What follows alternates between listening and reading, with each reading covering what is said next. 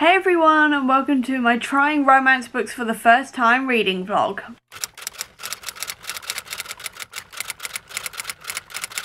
I have famously said for years now that romance books and romance in general is not my thing, and then last year I read Heartstopper and I absolutely loved it and I devoured it in a day.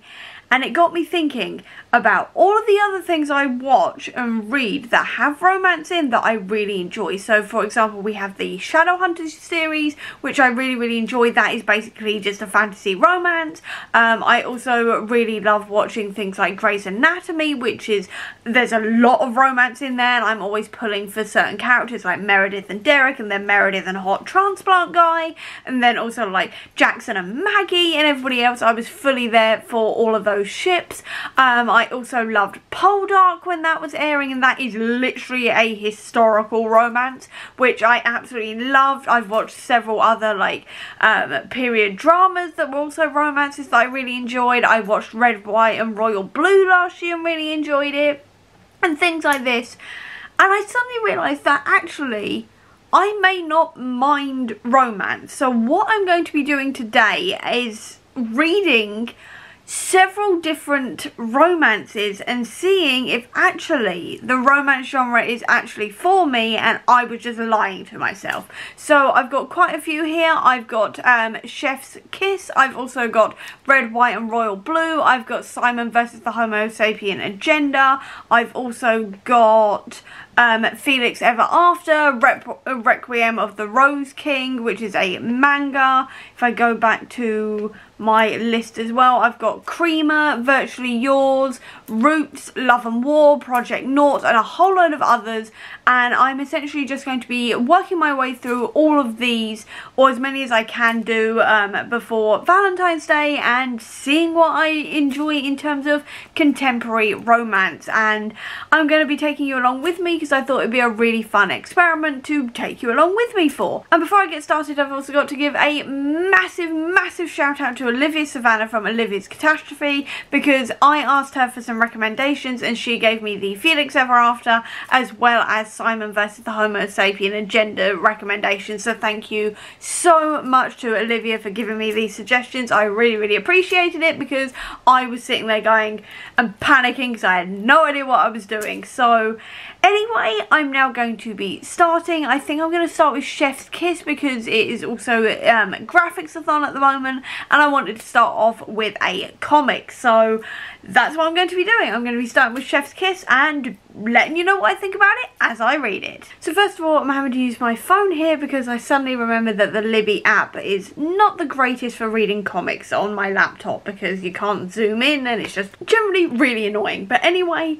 Ben as a character is incredibly relatable because of the amount of books he's got. Like, yes, I completely and utterly understand that he's got comic books, he's got like bedtime reads, loads and loads of comics and graphic novels, which relatable to say the least, and then one box of clothes. I mean, I admit I've got more clothes than that, but definitely relatable so far in terms of the bookworm feeling. And also I do quite like the artwork as well. It's a pretty good artwork at the moment, so I'm quite enjoying it. So far I'm really liking this, especially like the artwork, but then also that Ben's got his friend sort of like as a little fairy sort of talking in his ear kind of thing. I really like that as like a sort of extension of his consciousness, I guess you could say, in his thought patterns. I really like that as a concept. I think that's really cute.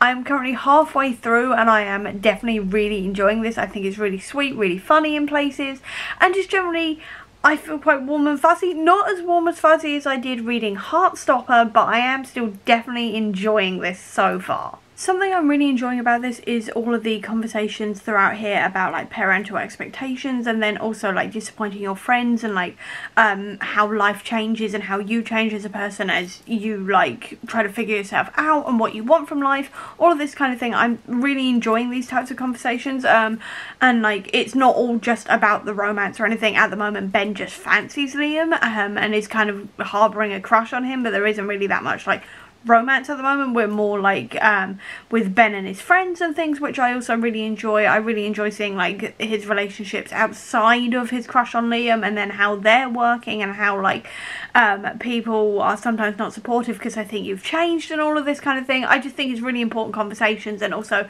really good to have a conversation in a comic where people are using their words to communicate, which doesn't really happen that often in my experience. So I really enjoyed that, seeing like healthy conversations being had throughout this, and then also touching on obviously like parental expectations, what you want from life compared to what they want for your life, all of this kind of thing. All really good conversations to be having. I love the superhero origins of Watson the pig. Just absolutely brilliant there. Obviously I'm always here for a superhero origin, and obviously it was fake, but I still think that was really funny, really cute, possibly one of my favourite parts of this whole thing so far. And with that, Chef's Kiss is done. I really enjoyed this one. I didn't really have any sort of expectations going into this. I just knew that it was a romance around a young writer who then becomes a chef, and that's all I really knew. And I actually really enjoyed this one. I love the conversation about like writing, and then also like getting more experience, and trying to like ignore, by the way, the noise of like that noise in the background. That is a wheelie chair wheeling upstairs in the office on wooden floor. It's very loud. Anyway, so I really enjoyed like the conversations around like how internships are unpaid, and then also how you need experience to get a job in a certain field, but then if you aren't hired, you can't get experience in that field, that kind of thing. I really enjoyed like the camaraderie between all of the characters and things like this. I really like Ben as a character. His whole like thoughts and feelings about writing and everything is very similar to mine, as in I love it, but it's so hard to like get into that industry and get inspired and all the rest of it. I find that really interesting. I really enjoyed that element of it. I will say that I do wish there had been maybe a little bit more romance, because this is meant to be like a romance comic, so I think I would have liked them to have gotten together a little bit earlier, and maybe also a little bit more with Ben's parents and their expectations of him, this kind of thing, and like how they reacted to him like staying on as a chef, this kind of thing.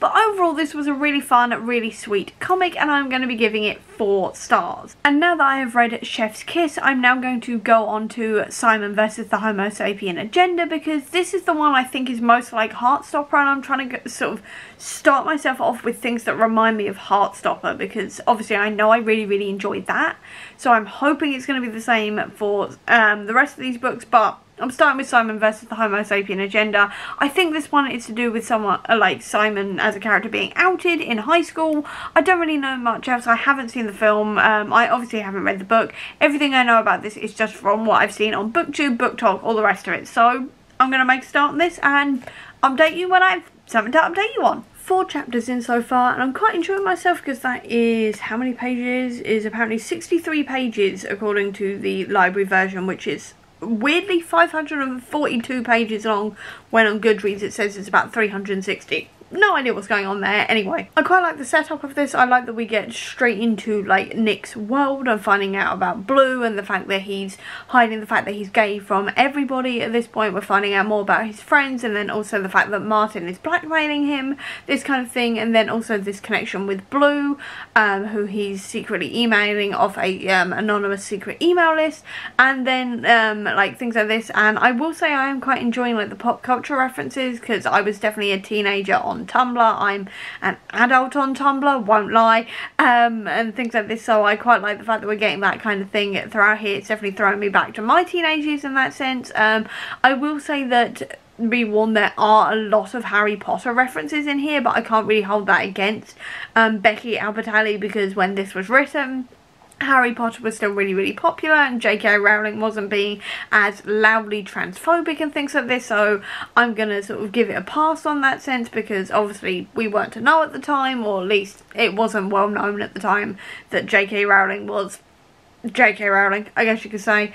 So I'm, like I said, giving that a bit of a pass, but so far I'm quite liking like Simon's voice in this as well, and how he's a little bit sarcastic and he feels a little bit like a fish out of water everywhere, things like this. I'm really enjoying that. I will say that the Bachelorette conversations are going straight over my head because I've never watched it, but that's just a me thing. But other than that, good starting first 3 chapters, really enjoying them so far. Definitely this feels Heartstopper vibey, but yeah, I am enjoying it. Definitely enjoying it. So I've just gone to the party scene, and Simon has just said that he thought Jewish people came from Israel. So I've just had to quickly look and see where Becky Albertalli stands on this, and she is thoroughly in support of Palestine. So I will continue reading, but I just wanted to point that out because obviously this is a huge thing at the moment, and I obviously do not want to be supporting Zionist authors or anything. So I've just looked it up, and she is talking a lot about Palestine and supporting Palestine and things like this. So I'm going to continue. The coming out conversations are really, really interesting in this, especially as we're talking about like how difficult it can be, and like how every coming out is different, and how Blue has come out to their mother, who was quite supportive of it, and then Simon has just come out to his best friend Abby, and she's taken it really well. I really like that scene actually, because it felt very sort of calm, but you could also feel like the tension in there, but also like how much like love and things she still felt for him, and how she was completely like,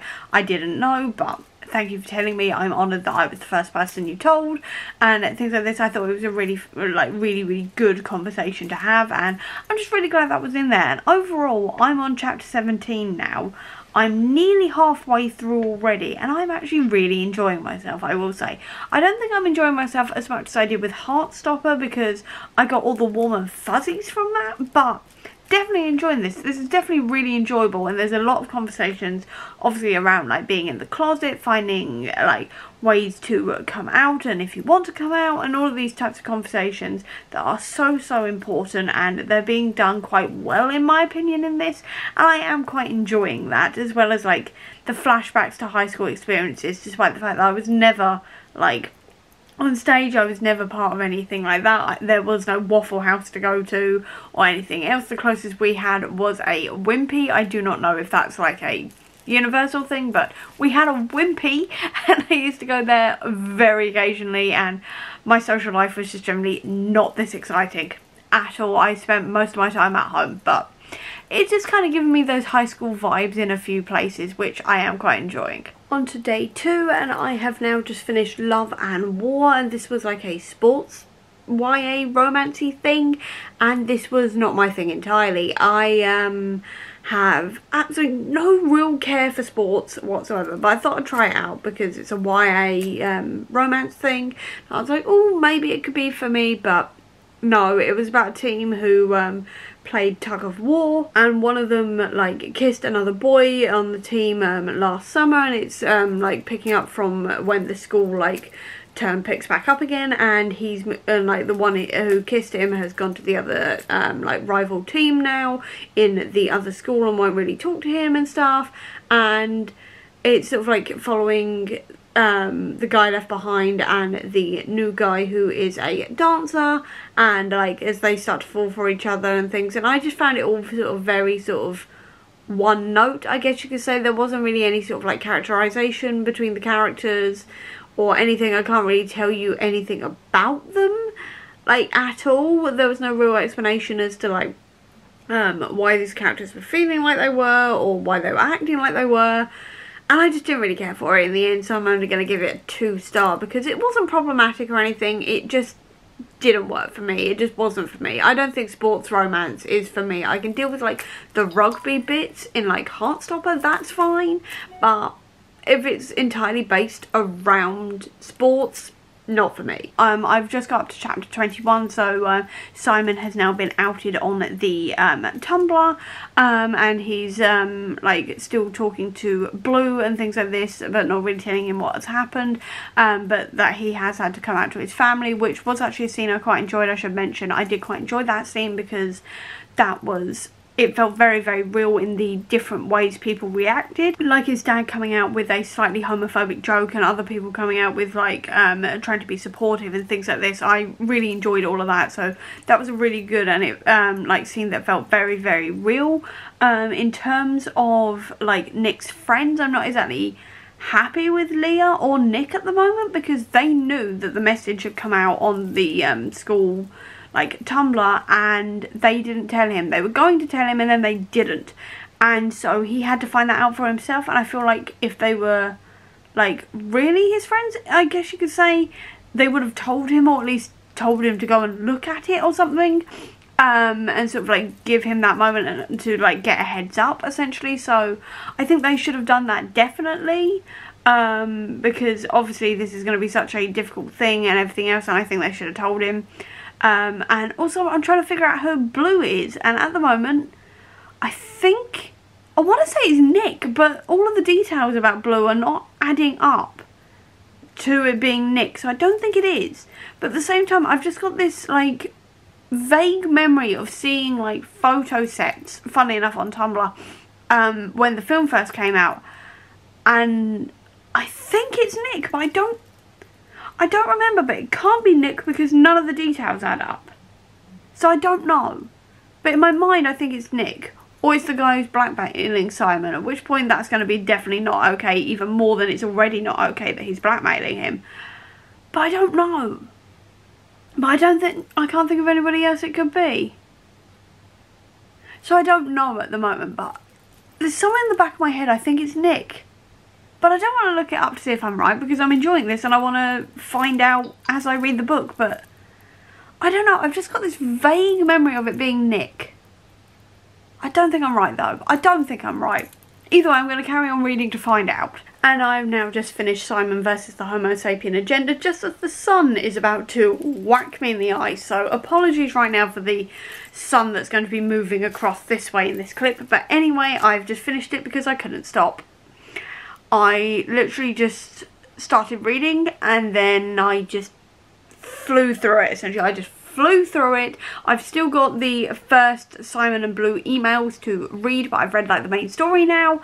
I was not expecting Blue to be Bram or whatsoever. I was not expecting that, and I think it's because in my head I was thinking Bram and Garrett were very much like Kurt and Ram from Heathers, but like the really nice kind people instead, like the kind versions.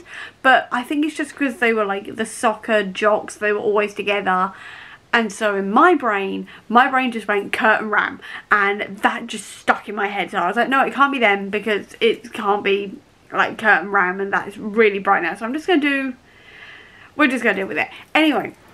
I'm just going to move over a little bit so I don't end up with the sun too far in my eyes. But anyway, I didn't expect it to be Bram whatsoever, but I'm kind of glad that it was. I do like that it was Bram. I think him and Simon were very like well matched to each other, I guess, in a lot of ways, and I like that the book didn't end immediately on them finding out about each other, but we saw the first couple of days of their relationship. I thought that was really fun and really nice. I did also like the conversations around obviously like coming out, and then also Simon's parents apologising to him, or at least his dad apologising to him for being quite like making a lot of homophobic jokes and stuff, and saying like, look, if I carry on doing this and you're offended by it or whatever, you've got to tell me, pull me up on this, do not let me get away with this, which I quite like, because obviously that's showing accountability and like willingness to change, which I really liked.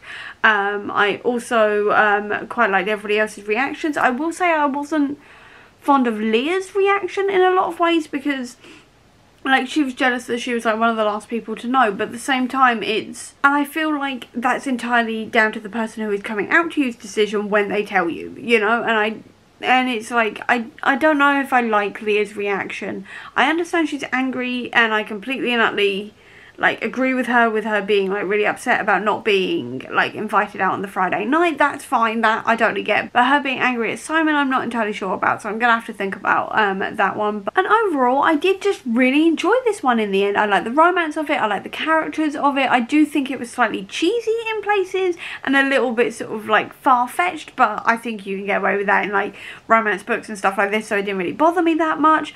And generally, I just really enjoyed it, and I think I'm going to be giving it a 4 stars. So this is a fantastic start to this reading vlog and this experiment. I'm now going to finish off and read the first emails that are at the end of this book between Simon and Blue, and then I think we're going to take a break for the weekend because this weekend is my mum's birthday weekend, so we're going to be doing a lot of like fun things. We're going to see Argyle at the cinema, and then we're off to go see Peter Pan Goes Wrong, which I'm really excited about because we booked these tickets ages ago, and it's kind of like a send-up kind of thing of like a normal play of Peter Pan, but it's kind of like what can go wrong will go wrong. I highly recommend, if you don't know much about this type of thing, looking up Mischief Theatre, because they've done quite a few like TV specials and things which are always really fun, and we end up in hysterics watching it, so really excited to do both of those things. And then I will be back on Monday reading either Felix Ever After or Red, White and Royal Blue. I will see what I feel like when I get there, but at the moment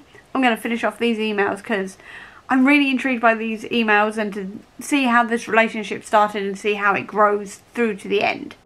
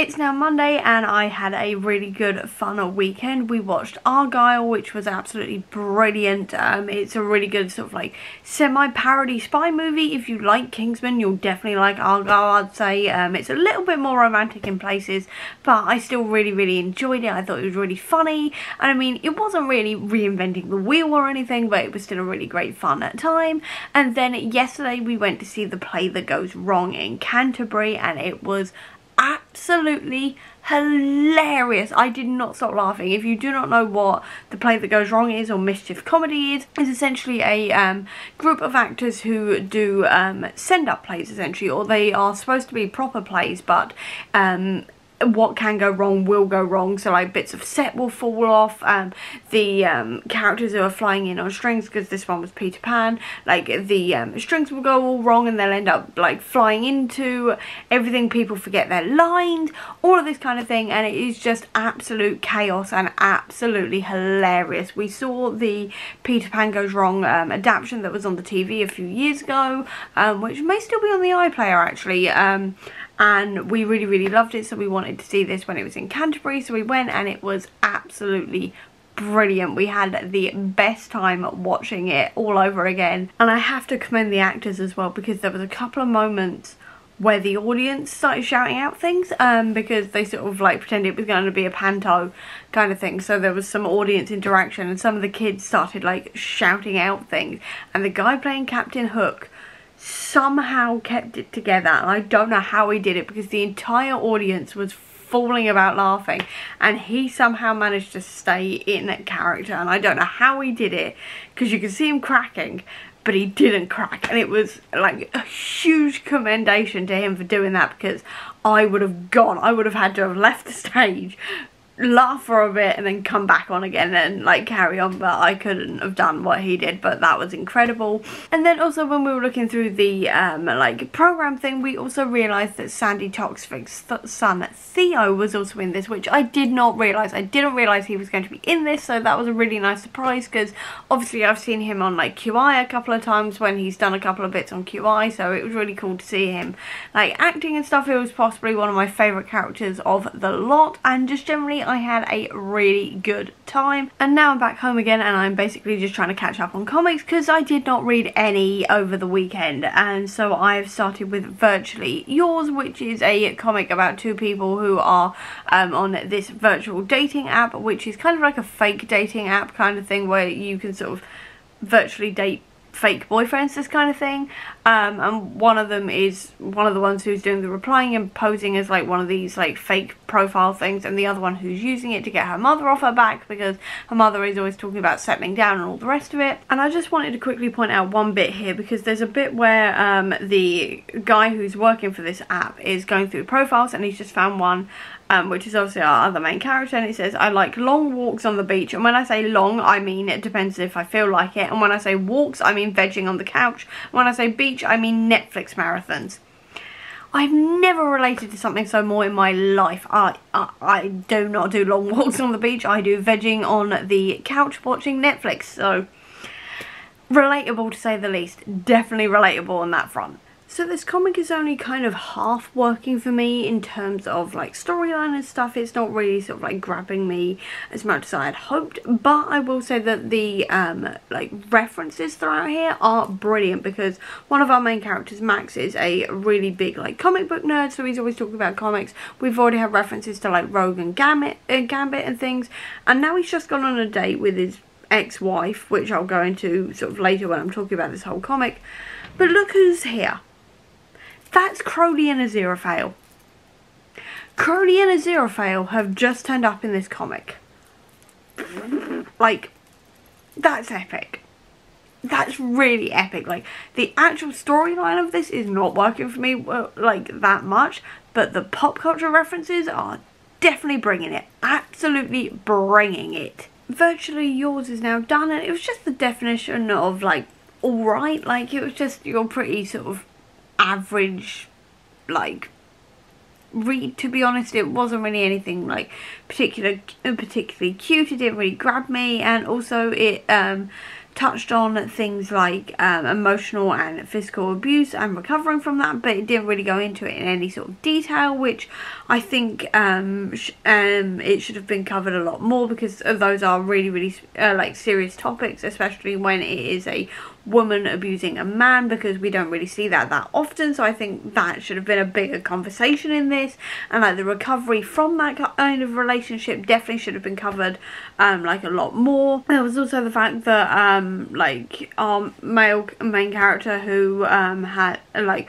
was the victim, his past was just basically told to the girl he fancied without his permission, which is obviously not okay either, because that is something like very personal, and like you should be the one to disclose that if you ever want to, but this kind of thing. So that was also a little bit sort of iffy for me as well. So overall that was just alright. It was not my favourite in the world, and yeah, I think I'm only going to give it a 2-star. I will probably like never read that again, because it was just generally alright. Like, what I will say is that I really appreciated the pop culture references, especially that Crowley and Aziraphale bit, but apart from that, it was just alright. It was just plain alright. I've now just read Strangers in Paradise by Terry Moore, and this was not good either, because this one definitely felt very 90s, but it felt like it was trying to go more like 60s kind of thing, I guess you could say, in terms of like sexism and his views on women.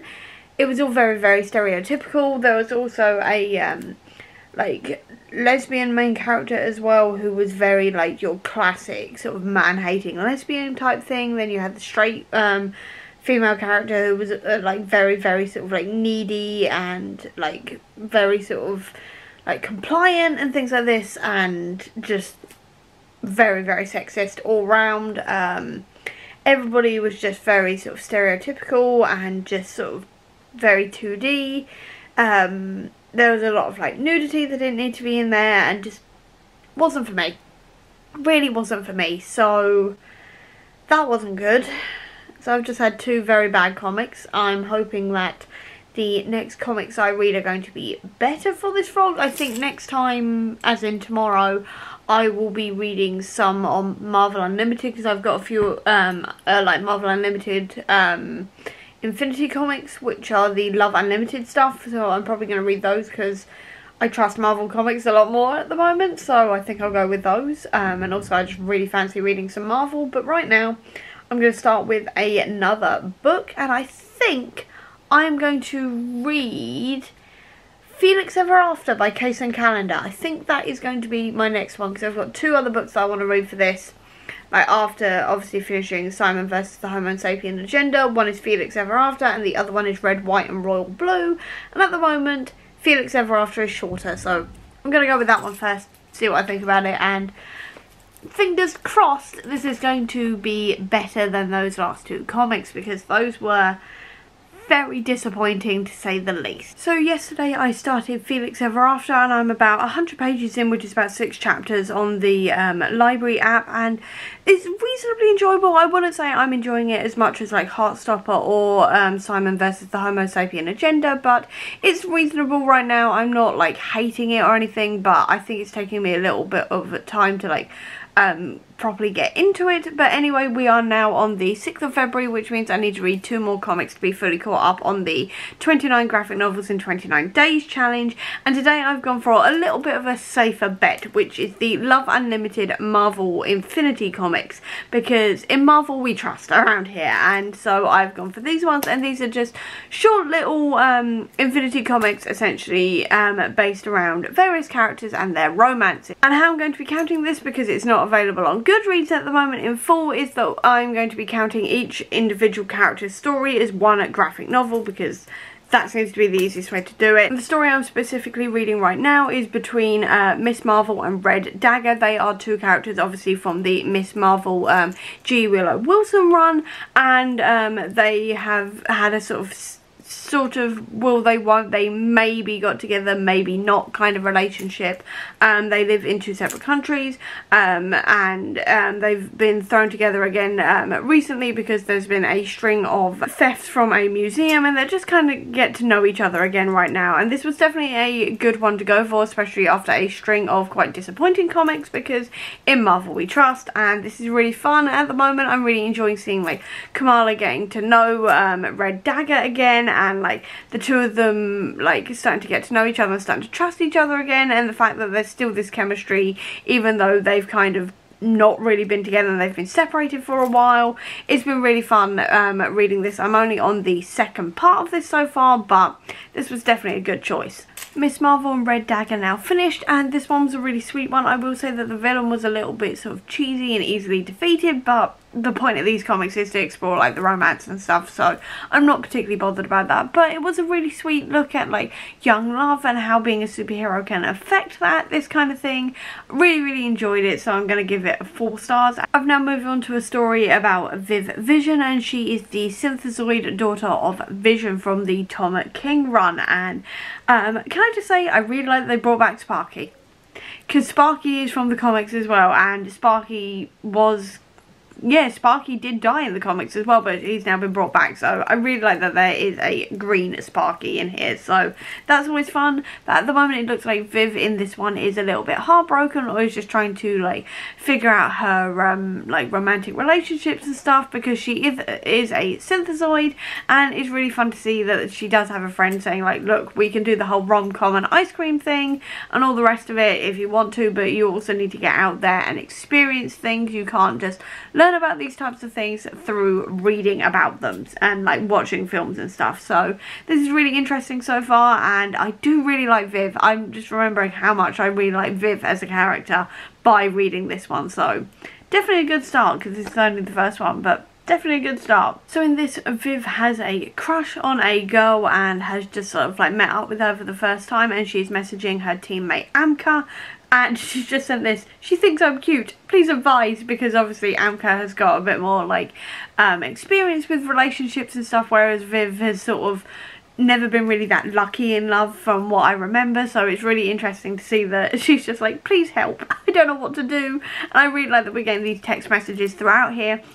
And it's like she's talking to the girl she's got a crush on and stuff, while also she is messaging Amka as well, like, what do I do? I don't know what to do, help. I really enjoy this. It's really funny and really sweet, and it's making me love Viv even more. I didn't think it was possible for me to love Viv more than I already do, but apparently my love of Viv is growing, because I just really enjoy this, and I just find Viv to be such a fun, cute little character. I've now finished Viv's story as well, and I really enjoyed this one. I really like that it was centered around the idea of protecting community from like gentrification, and also like from extreme policing and things like this. I really enjoyed that aspect of it, and I also really like that we were focusing on Viv and CJ's like growing relationship here as well, because it was the first time they'd actually met in person, and they were starting to like flirt with each other, and then like it evolved into it being like their first date is them literally protecting the community and things, and it was just really fun, really sweet. I really enjoyed this one actually. I thought it was very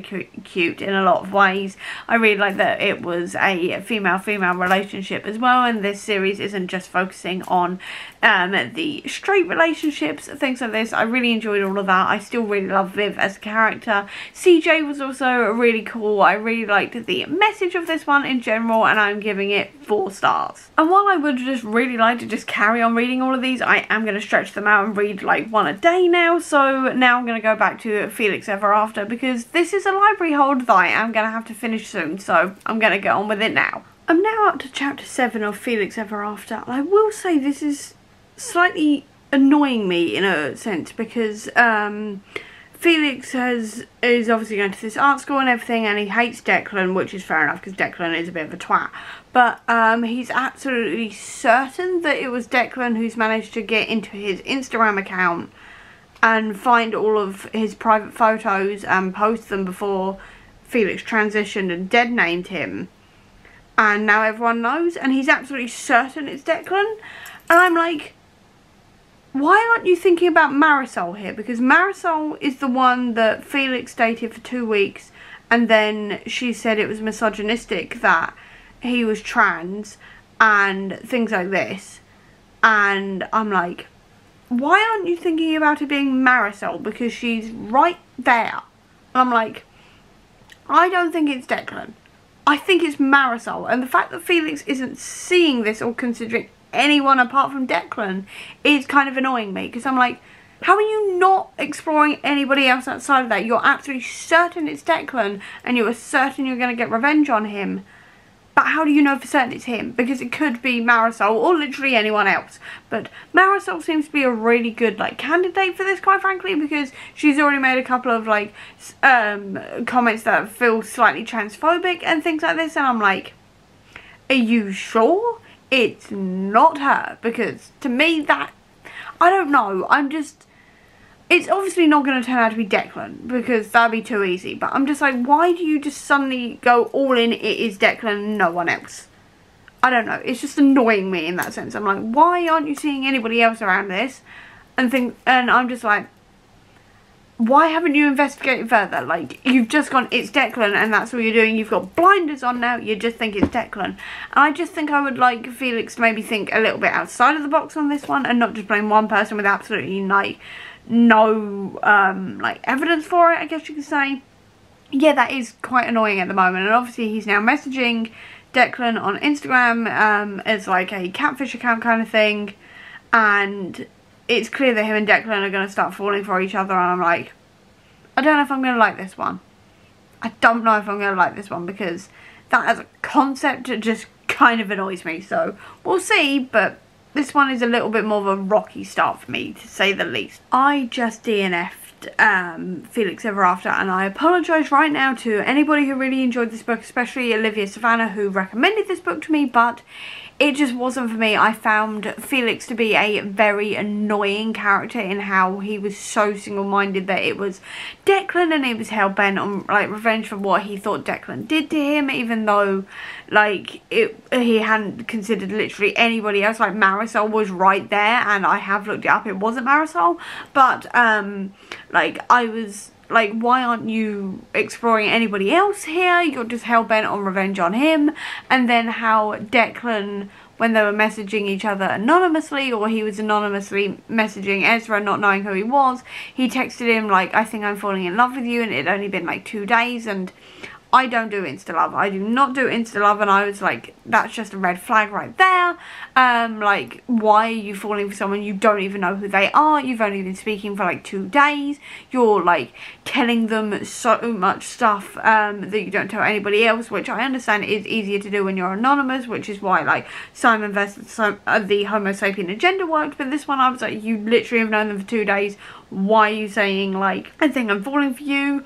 Like, already I was a bit like, whoa there, that's a bit much. And I just wasn't vibing with this book, put it this way. I was not vibing with this book whatsoever. I was about to carry on with the Marvel Unlimited, Love Unlimited thing, and I've just had to skip a couple of them. One, because there was a character I didn't really care about because they're like a minor S.H.I.E.L.D. agent, so I didn't really care about them. The second one was about Wolverine, but it tied into X Lives, X Deaths of Wolverine, which I can't read yet because there's a couple of other like Krakoan era things I need to read first, which I'm doing later on this month. And then the next one was about Wiccan and Hulkling, and I also can't read that one because that also goes into like their latest adventures, and I haven't even read Empire yet, which is on my priority list for the year, to be fair, but I haven't read it yet. Either way, it's now skipped over to Deadpool, and we've just had this bit here, which is exactly what I'm talking about, which is Wade, obviously fourth wall breaking, as always, saying that this mook, because he's in a like bar at the moment which is filled with bad guys, there are no cops allowed, no superheroes, all the rest of it is just for like bad guys who want a drink. And he says, this mook I don't recognise, he must be here because Need Cheesy didn't want to deal with any continuity conflicts, because the author of this is Fabian Nicieza, if I remember rightly. I apologise right now if I've mispronounced that, but anyway, it's poking fun at him. And then also the fact that quite a few comics do rely on continuity and knowing the continuity and all the rest of it, which can be a pain in the ass when you just want to pick up a singular comic and read it. But I do like this was mentioned, especially as I was just having this problem and I had to skip a whole load because they are like tying into larger things I haven't read yet. So just wanted to point that out quick. So this one is looking less like a romance and more the idea that Wade has now got this like golden belt thing that he's gotten off someone, and it's making him a lot kinder and people are a lot nicer to him, this kind of thing. So he's decided to not be Deadpool anymore, he's decided to be Lovepool. And just look at this final panel for this one. It just says, my name is Lovepool and I am here to help you get boinked. It's just classic Wade. I love Wade so much. I need to read more Deadpool comics. I really do. I am saving them up for July when the film comes out, but I have such a childish sense of humour, but I just love that he said that. I'll eventually stop laughing and stop being a child, but that was just really funny to me. This panel has just happened, so Spider-Man has just shown up and has just webbed up the bad guy's mouth. So then Wade has gone, Spider-Man, it's usually my mouth you're gagging. And Peter has just gone, phrasing, and also pink looks very well on you. Did I just say that out loud? And what I love is that if we are talking about Deadpool and a comic all about love, it had to have Spider-Man in it because the two are actually soulmates in canon. It has been confirmed within the Spider-Man Deadpool team up by Robbie Thompson, where someone is trying to get, I think it's Wade?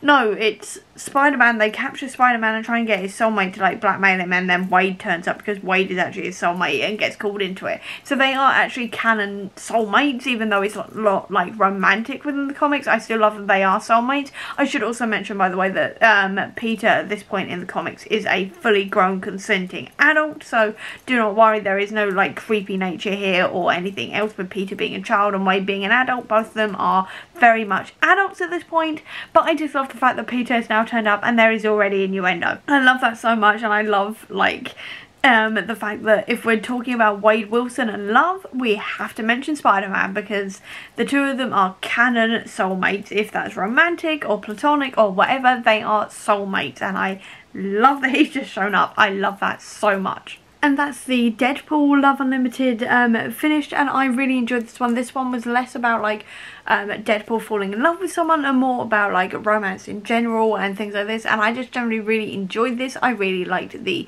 characters. Obviously I really think they nailed Wade's like sense of humour. I like the jokes in there, I like the overall message of it, and just generally it was a really fun time, and I'm giving it 4 stars. And now that I've finished my comic for the day, it is now time to read a book, and so I am going with Red, White and Royal Blue. I chose this one because I have watched the movie and I really enjoyed the movie, so I'm hoping the same is going to be said for the book. I'm a little bit nervous but kind of excited at the same time, so let's see what happens with Red, White and Royal Blue. I've read through the first chapter now, and this is definitely an interesting start. I did enjoy the start. I feel like it really gave Alex's personality, like came through quite easily and quite quickly, and then it also set up this rivalry between him and Henry quite well as well, so I really enjoyed it, that element of it. I have heard that there is a bit of criticism for this book because it's clearly written by an American, so they don't really quite understand the like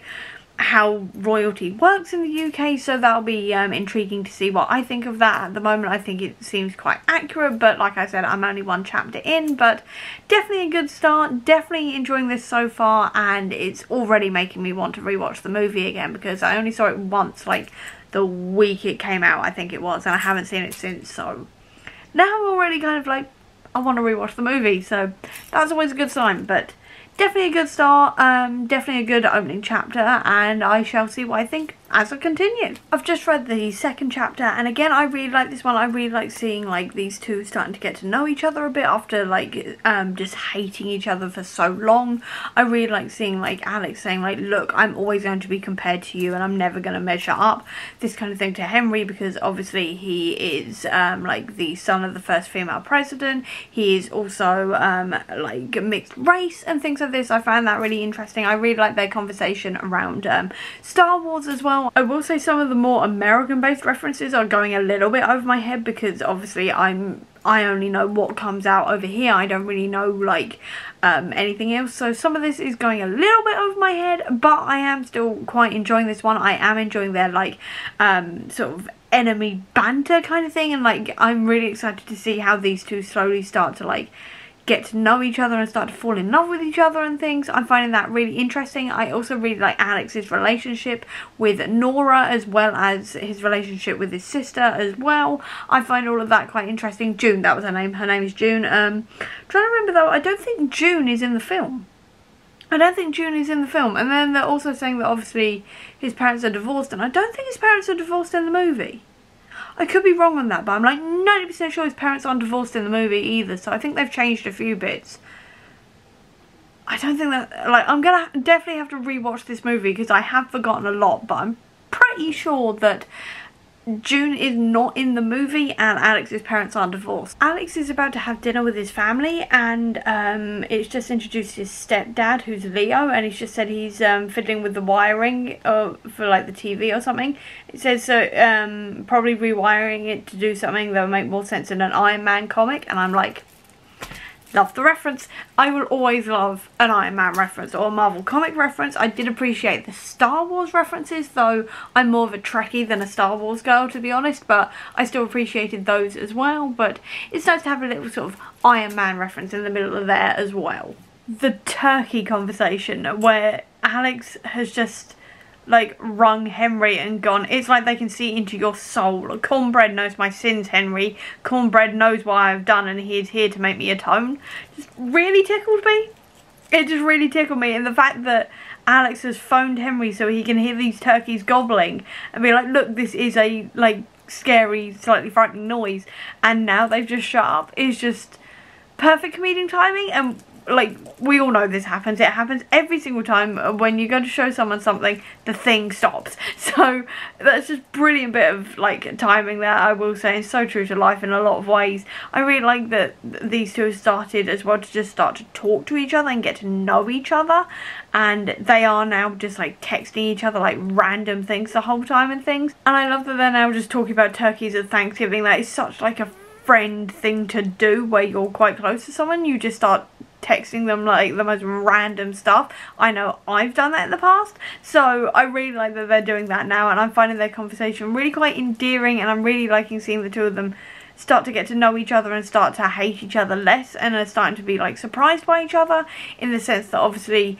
Alex was surprised that Henry likes Star Wars and also Star Trek actually, and he knows quite a lot about Star Trek. Also, he was against like the British Empire as well, and he's not happy with like living off the proceeds of like everything the British Empire did all of those years ago and things, and he wants to live off his father's money that his father left him, things like this. I find that quite commendable, by the way. I do like that that was a conversation in here, because I wasn't expecting that to be a conversation to like come from like a English prince character, so I'm really glad that was in there, because obviously that is a topic of conversation that we need to talk about more, in terms of like the money that we got from the horrendous British Empire in the first place and what we're now doing with it, or like what the royal family's doing with it and things. I find all of that really, really interesting that it's actually been put into this, so very glad about that conversation as well, even if it is brief.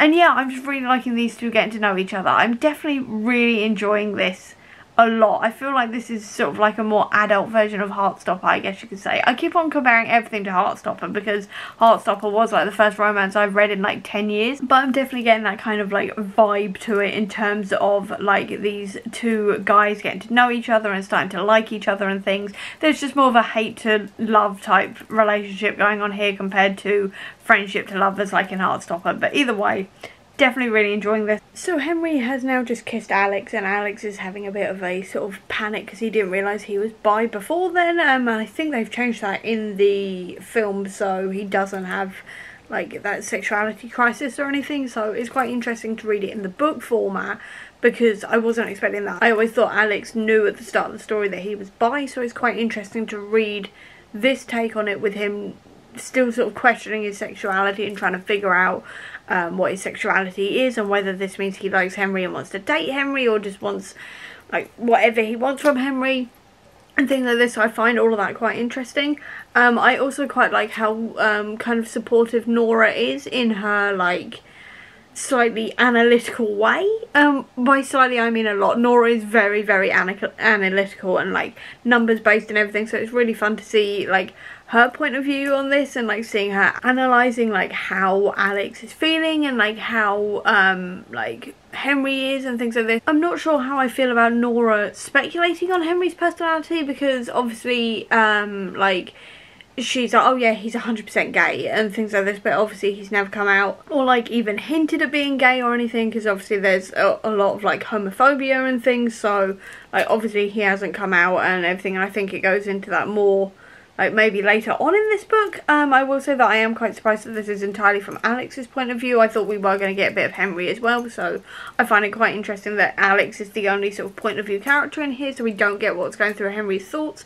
But anyway, I'm not sure how I feel about Nora like speculating on that, because generally it's not really okay to be like speculating on people's like sexuality and stuff. So yeah, I don't know how I quite feel about that, but I do like that we are getting Alex sort of questioning his own sexuality and trying to figure out like if he's straight, if he's bi, if he's gay, what or any other thing under the LGBTQI+ label. So I quite like that we are getting that, and he's sort of realising that he may actually not be as straight as he originally thought he was and things like this. But I don't know how I feel about Nora basically being like, oh yeah, Henry's gay kind of thing. I don't know how I feel about that. I'm now back onto the Love Unlimited just for a bit, because obviously I need to get my comic book in for the day before I can start back again on the book again. But anyway, I am onto Love Unlimited Spider-Man, and this one is all about Miles, who is having problems with his girlfriend, and he has asked Peter for advice, because obviously Peter has been there before,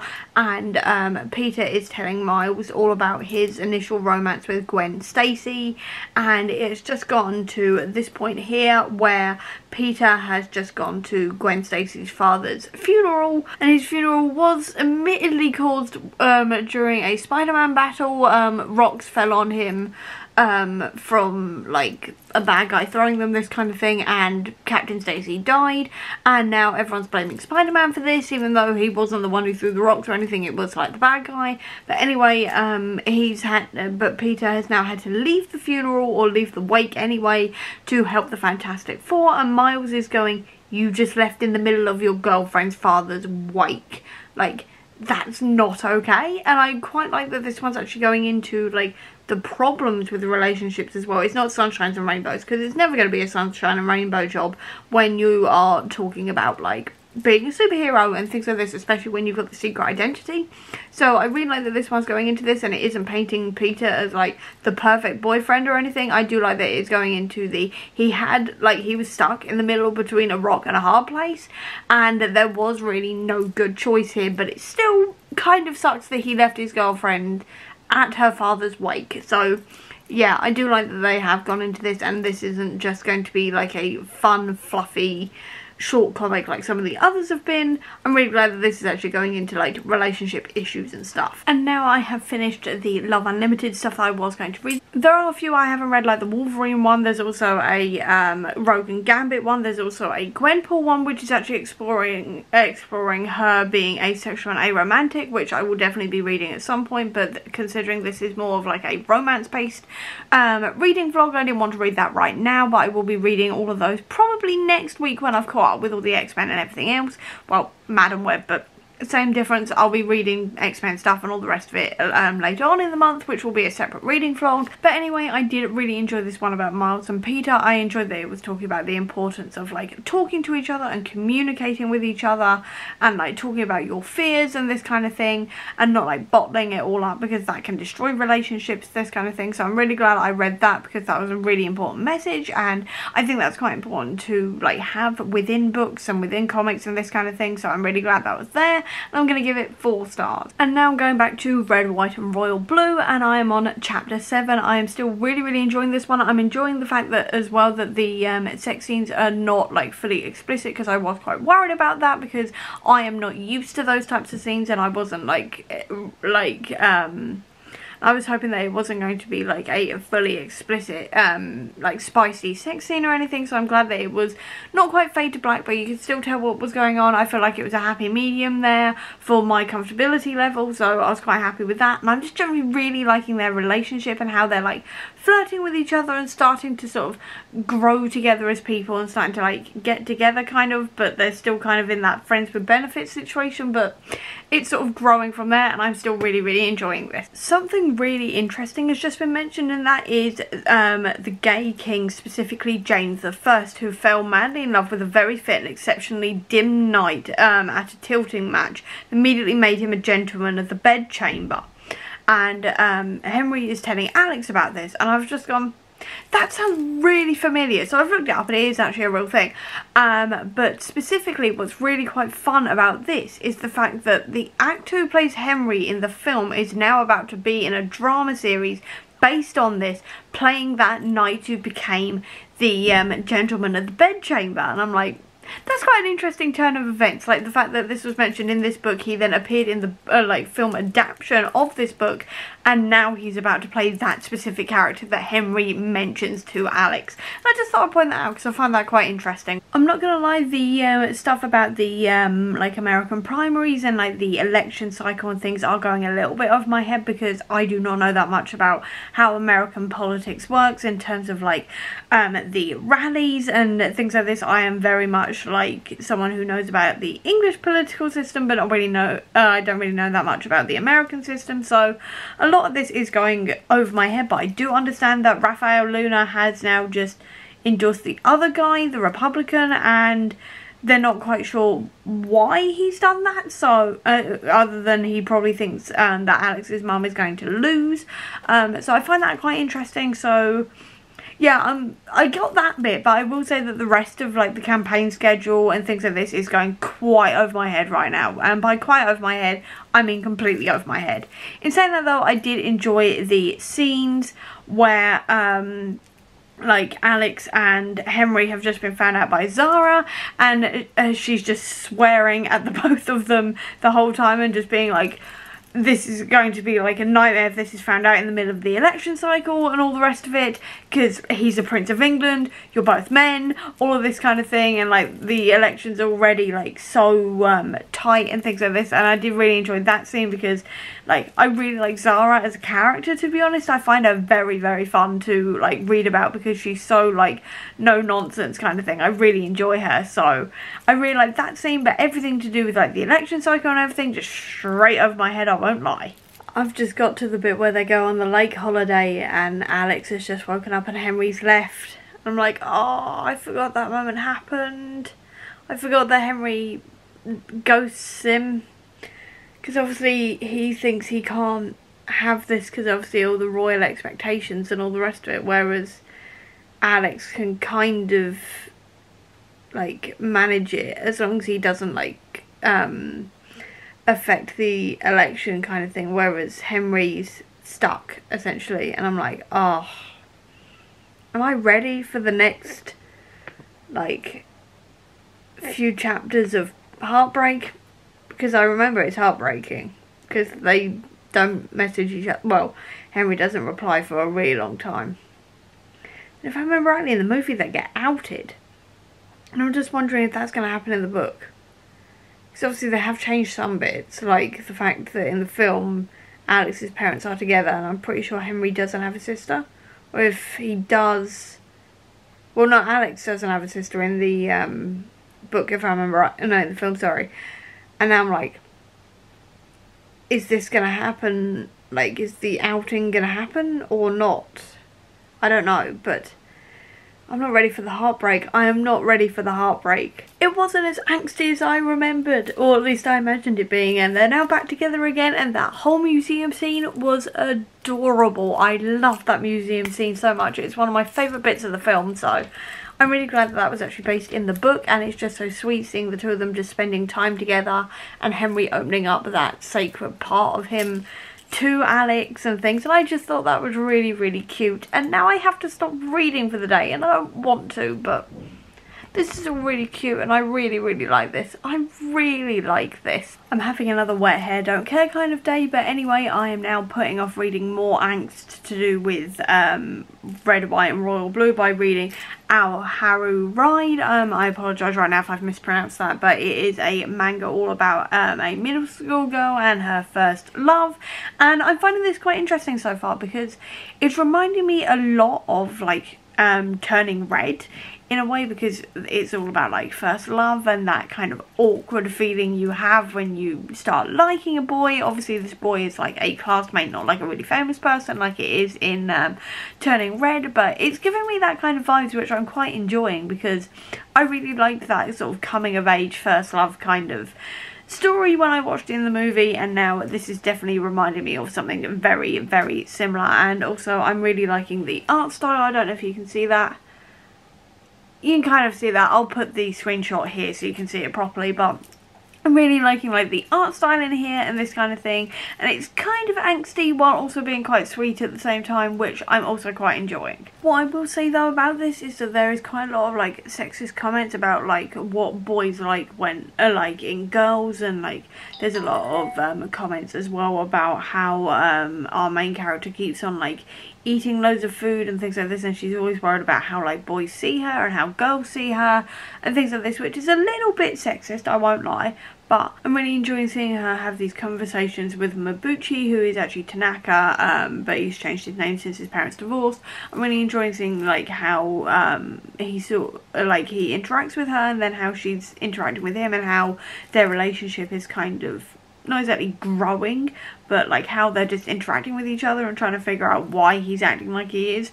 This kind of thing. I'm finding all that quite interesting, but I thought I would point out that there are a few sexist moments in here. I've now just finished Our Haru Ride, and this was interesting, I'd say. I did enjoy like the connections between the characters and trying to see like how like why they've changed and things like this, and like how their relationships are kind of working now, this kind of thing. But at the same time, there was a lot of like judgy, sexist comments and like girl hate and things, which was quite unnecessary, and I don't know if it's fully grabbed me enough for me to go, right, yeah, I'm going to continue on with the series. And so I've given it 3 stars because it was interesting, but there was a few elements I wasn't like really enjoying with it, and I will have to have a think as to whether or not I'm going to continue on with the series. But for now, I'm now going to go back to Red, White and Royal Blue, because I've got about maybe 100 odd pages left, I think it is, before I finished it, and I would like to get it finished today so I can get this vlog uploaded. So yeah, I'm going to go and finish that now, and I'll obviously update you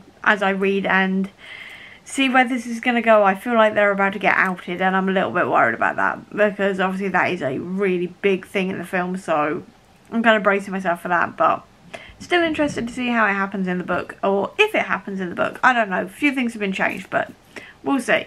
I was just about to say how much I enjoy reading Henry and Alex's emails to each other, and like the little quotes that they put in from like other famous figures throughout history and things, and then their emails got leaked.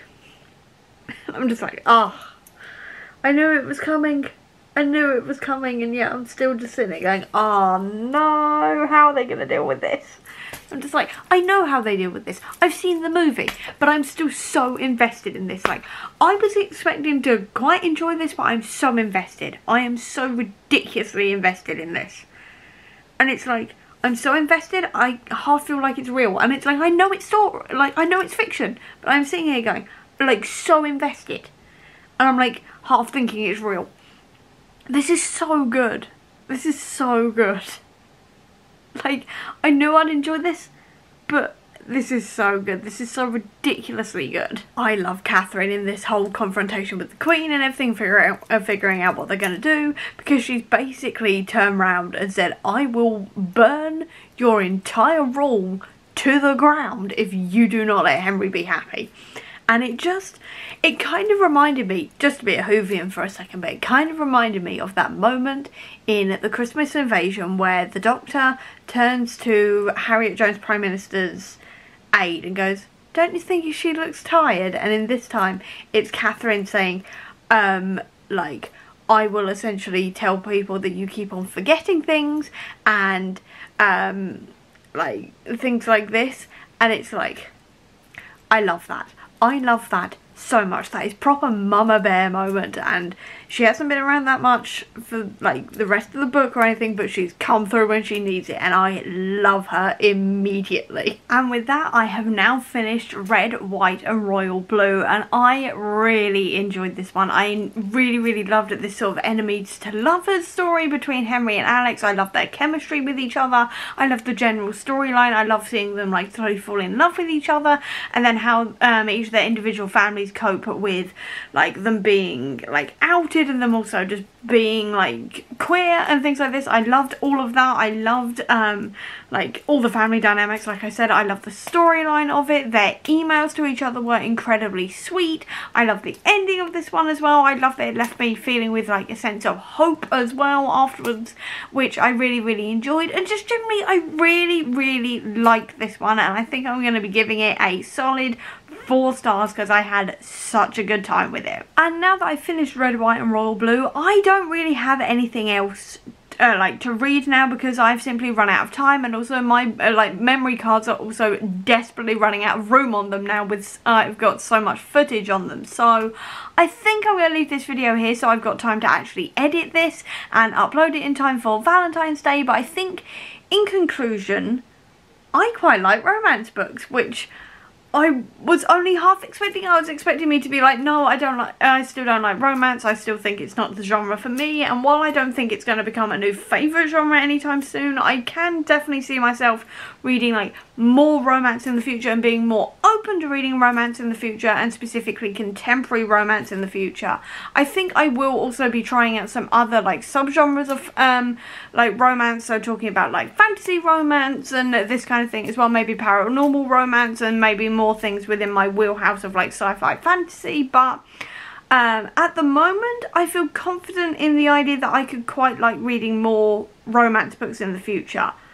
So I will say that this is a success. I wasn't expecting this to be as successful as it was, but I'm so glad it was because I have really enjoyed myself reading these, and now I'm really excited to see what other romance books there are out there and see which ones I really enjoy. And I think that's all I've got to say, so I want to quickly, before I fully wrap this up, give a massive thank you to Olivia Savannah from Olivia's Catastrophe, because without her this vlog wouldn't have happened because she gave me the recommendation. So massive thank you to Olivia Savannah for that. I'll leave her link down below so you can check out her videos and all of her recommendations because she gives some amazing recommendations. And yeah, with that, I hope you enjoyed this video. If you did, please do give me a thumbs up. Comment down below, tell me your favourite romance book. I'd love to know so I can check it out. I'll also leave a link as well down below to all of my social media if you want to check it out, including to the Comic Book Sanctum, which is my website dedicated to Marvel Comics, where I talk about quite a lot of the comics I have just mentioned throughout this video if you are interested in that, as well as a link as well down below to my free digital reading journal template if you want to check out digital reading journaling this year. Or if you just want to see any more of my videos and see my further experimentations in romance books and other genres, please click subscribe here, and over here will be the link to my previous video. But until next time everyone, bye!